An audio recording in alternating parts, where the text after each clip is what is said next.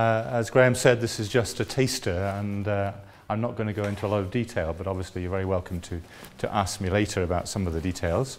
And I also want to acknowledge a couple of colleagues of mine, Jen Roberts at Strathclyde and Oliver Escobar with me in Edinburgh. I want to go back and give you some background to this, which is important context to understand why citizens' juries and where do they come from and what are they trying to do. And the origins really come from Robert Dahl's work. Some of you may know him, political scientist in America, who wrote a number of papers. But he posited this idea of saying, suppose an advanced democratic country, and we can debate what that is, were to create a mini-populace consisting of perhaps 1,000 citizens randomly selected out of the entire demos. Its task would be to deliberate for a year perhaps on an issue and then to announce its choices. I perhaps should have prefaced this by saying, are you all happy with the democratic systems that you live within? And you may understand the backdrop to this is suggesting that perhaps we need to think about different ways we run democratic societies. And so this is what's led to a lot of this rethinking in political science about what the options might be. He goes on to say a mini-populace could exist at any level of government, national, state, or local. It could be attended by an advisory committee of scholars and specialists and by an administrative staff. And it could hold hearings, commission research, and engage in debate and discussion. I see the institution of the mini-populace not as a substitute for legislative bodies, but as a complement. Now that final point is a point which is debated quite a lot. And you may have heard in the UK, for example, people have suggested that the House of Lords, rather than electing a House of Lords, which just produces the same kind of people as you've got in the Commons, are actually chosen at random from the general population. But I will perhaps come back to that later. So, what is this about? This was very much inspired by the Athenian concept of democracy, and I should straight away say, of course, that didn't include women, it didn't include slaves, so it was quite a limited, but it was, if you like, the male free population in Athens at the time, who were elected by lot to take the place of a governing body for a limited period. So at any point, you would be used as an adult to being a governor and to be governed. And you could be a governor more than once. So that's an assembly of citizens, demographically representative of the relevant population, brought together to learn and deliberate on a topic in order to inform public opinion and decision making. So what he was doing was basically blending social science approaches with democratic principles. And I don't know if you're familiar with it, but there's been quite a growth of work, certainly in politics, in this field of what we call deliberative democracy, particularly over the last 20 years. So what is deliberative democracy? Well, it's based on this premise that collective decisions should be made through reasoned public discussion, rather than by the sum of individual private preferences, rather than people going to vote, not telling anybody what they're doing. It's a very personal thing. You may not have thought about who you're voting for or why you're voting, if you do vote at all. And there's not necessarily any information that's been penetrating people's minds about how they should vote. In other words, the argument here is that this decision-making should be talk-centric rather than vote-centric. And you probably recognize the Habermasian idea of the ideal speech episode, if you like, or event. So the goal is to improve the legitimacy of democracy by making democratic institutions systematically responsive to reasons rather than just reactions, not just the weight of numbers or the power of interests. So what is deliberation? Well, as Jane Mansbridge has argued, communication that induces reflection on preferences, values and interests in a non-coercive fashion. That is, there's no force except that of the better argument. Obviously, to achieve that, is that ideal state is where the difficulty arises. And the question is, how can we achieve that? So the aim of this deliberation is to generate reasonable, well-informed opinions in which participants are willing to revise their preferences in light of discussion, new information and claims made by their fellow citizens. Although consensus need not be the ultimate aim and participants expected to pursue their interests, an overarching interest in the legitimacy of outcomes, that means not affecting other people unfairly, ideally characterises deliberation. But it's unlikely to be achieved naturally, so we have to create it artificially. And this is what brings in the idea of the mini-populace, or what we now call mini-publics. So what is a mini-public? It's basically a public conversation. But it's a deliberative forum where citizens are selected randomly, and that's really important, to reflect the diversity of the public that are affected by the issue, your stakeholders if you like, and convened for a period of time sufficient for participants to form considered opinions and judgments. And there are many, many types, which I will just briefly go over in a minute. And they can range from groups of just 12 people, it's probably about as small as you will see, up to maybe 500. It could be bigger.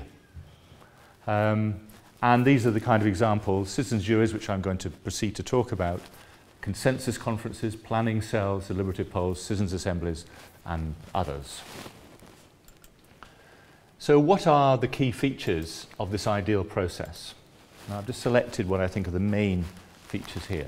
So in selecting people, you select them randomly or quasi-randomly. I say quasi-randomly because sometimes, if you think about it realistically, if you're selecting 12 people and you're trying to reflect the diversity of a population, random selection is probably not going to achieve it. If you've got 500, you've got a much better chance. So we have to think about perhaps stratifying it, but even then, to get the real diversity, you may have to be a bit more selective in ensuring that a diversity of the population is there. Again, small numbers make it more difficult. You have to lower the barriers to participation. In other words, there should be no obvious reason, if possible, that people don't, or say, I can't, I'd like to, but I can't. So providing some money to pay for their time, recognising people's time are valuable, childcare costs, transport to the events if it's somewhere they have to travel to, and so on. This, I think, is one of the key elements. Facilitation. In other words, to get that ideal situation working, everyone has to feel as though they have a great chance of giving their views.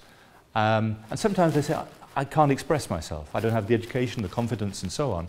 So they have to be encouraged, helped to express their views and prevent certain people dominating the discussion. We know that goes on in many groups. And so developing that, what we call dialogic communication.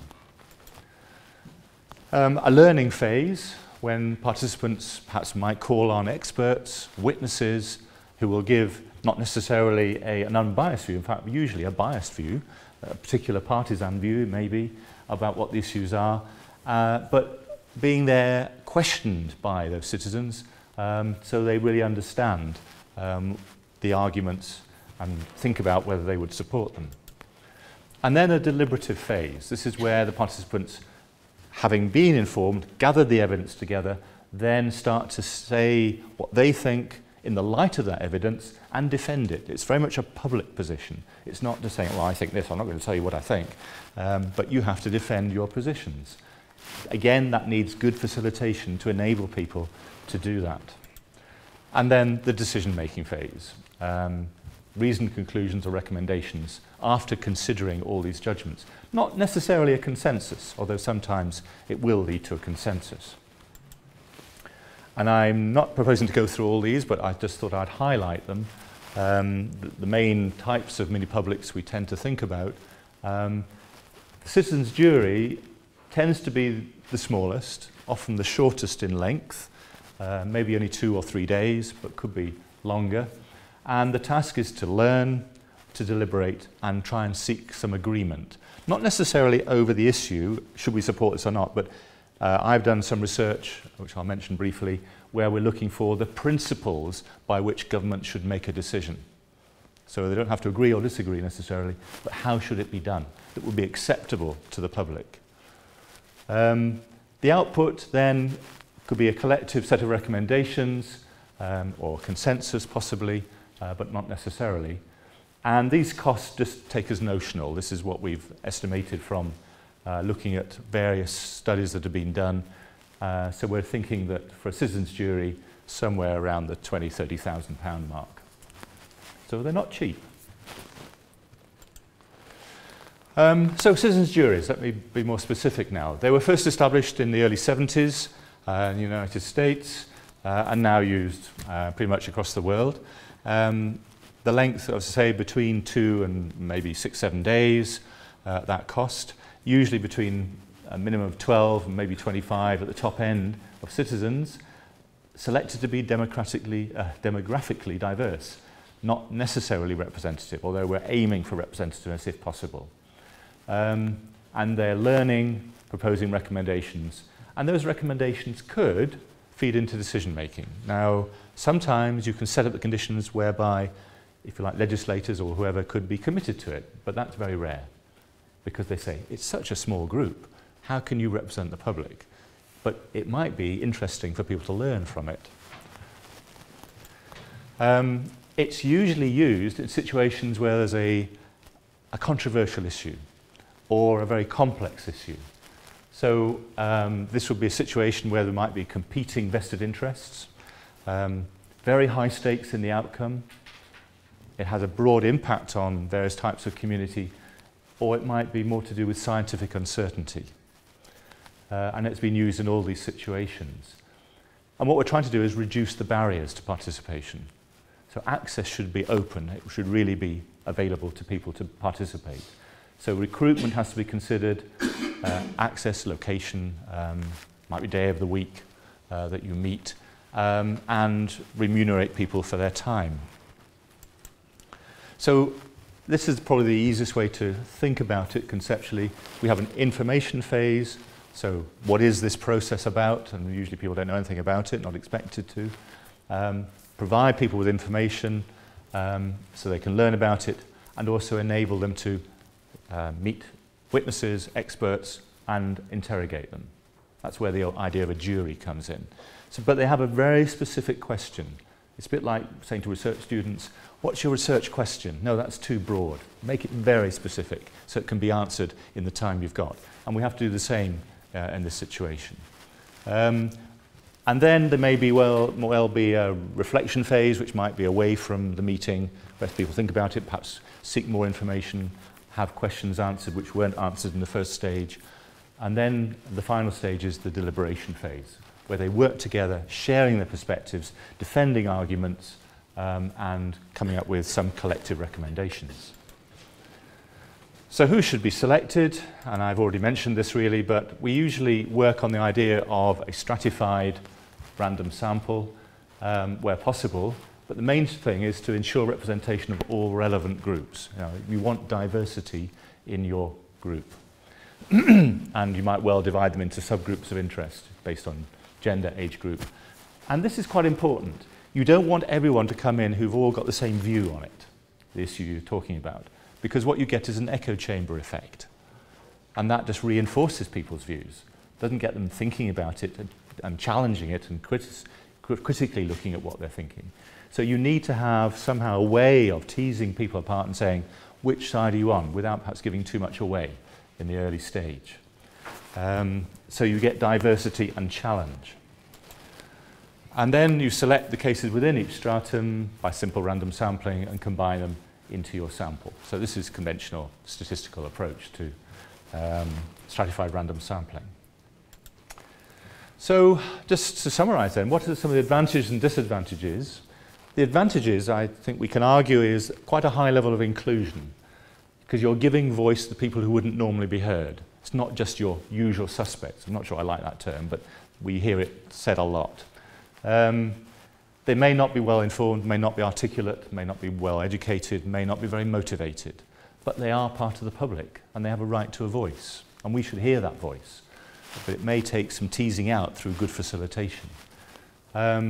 And it's a method which doesn't just say, what do you think for your own interests, but you've got to defend it from a citizen's perspective. So you may say, oh, I don't want that road built past my house because my house value will go down.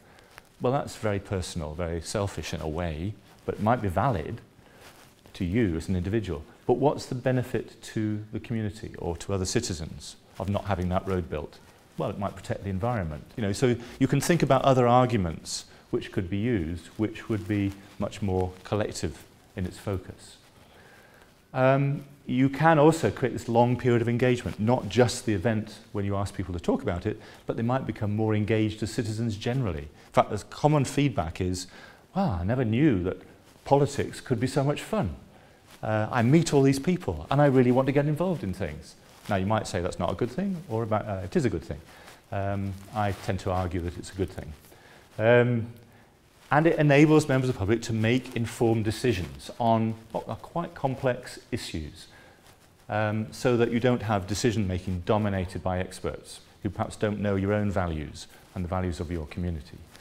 And it also gives you this insight, which I think from a research point of view is fascinating. How do citizens think about these kind of issues? And they may not actually have thought much beforehand, but there's a chance here that they will have done. There are some disadvantages. They don't necessarily represent the opinions of all the public. We're talking about a small group, and that scalability issue is clearly a problem with citizens' juries. It can be quite expensive, so you need a good research grant if you're going to run this kind of thing. I don't know if it's necessarily a negative. It's a qualitative research method, and some people say, yeah, but we need to know how many people would say this. It doesn't always lend itself to that kind of more statistical outcome. I don't think that's necessarily a problem, personally. And possibly the bigger criticism is, how do you make sure that these recommendations get into policy? So I'm just going to show you in a minute some examples of how that might work. So the critical issues at the micro level is it's crucial to lower those barriers to participation. In selecting the participants, they should be as statistically representative as possible. That's more possible with a large mini-public, say a consensus conference. If it's a very small one like a citizens' jury, probably more focusing on demographic diversity. And you want this demographic and discursive or attitudinal representation. You don't want everyone thinking the same before they start. Design choices, clearly important issues. Who sets the agenda? What's this question they've got to answer? Who selects the witnesses and the contributors? Who oversees the whole process? And so on. These issues are very much usually decided by what might be called a stewarding group, who represent the different interests around that issue. And they've all got to be happy with the process, the question, and how those witnesses and contributors are selected. Internal conclusion, so yes, you might get people to attend, but will they speak? Will they actually give their real views? And that's where facilitation is really key, to enable people to have the confidence and the ability to give their views. At the macro level, there is this issue. Does it fit within the institutions that we have? Typically not. But we're seeing governments, in my own case in Scottish Government, they're now saying, this is a really interesting method. We should learn from this. We're trying to deal with some very complex issues like well, realistic medicine is the current one which is on the agenda. How can we understand that from a public point of view? Making deliberative democracy viable requires overcoming this problem of scale. I think we understand that. So this offers what we might call an alternative democratic, a division of democratic labour. But can citizens' juries function as trusted proxies? And we still don't know the answers to these questions. So there's a lot of work going on. John Gastill in America's doing a lot of work on it as well. So mini-publics challenge the traditional views and roles of media, mainstream media, politicians, experts and advocates, and might require new mindsets and practices from them. Maybe we're asking too much. But it clearly is going to be a different way of doing politics. I won't have time to give you any much detail now, but if you're interested, there is a website called participedia.net. It's like Wikipedia, and you can put in examples, and there are examples around the world of various citizens' juries, citizens' assemblies, various mini-publics with evaluations of them. One of the nice things is some of my undergraduate students have now written case studies which are now being uploaded to it, so it does engage people. I'm just going to give you two examples just to show you what is being done. This is a well-known one in Oregon. It's called the Citizens Initiative Review, and how it works is basically before voting they develop citizens' jury, well, a kind of citizens' jury for each measure on the ballot paper. And they get a panel of 20 randomly selected and demographically diverse voters, assemble them, and then they have several days to hear from experts, witnesses, and so on, or campaigns for and against the measure, and also from policy experts. And then they draft a citizen's statement, as it's called, and then that's sent to all the voters. Just to say, this is what a group like you think. You don't have to take any notice of it. You could say it's rubbish. It's up to you. You're a voter. You do a private vote, but you've got some information from an informed group who've had a chance to deliberate. One which I've been more involved in with colleagues Jen Roberts and Oliver Escobar, we were looking at onshore wind farms in Scotland, and we had these two aims: to understand how deliberative processes can be used to engage citizens on complex public issues, and to learn about citizens' views on onshore wind farms before and after the process, before learning and deliberating and after, and how that was changing through the process. And if you want to look at the report, it's on that website, a very detailed report. NCRM are going to share the slides after a week, I understand, and you might be interested. Graham, again, involved in getting me into this. We produced a short video of mixing methods, which I'm very keen on. So we put together citizens' juries and surveys into one approach. Great, thank you.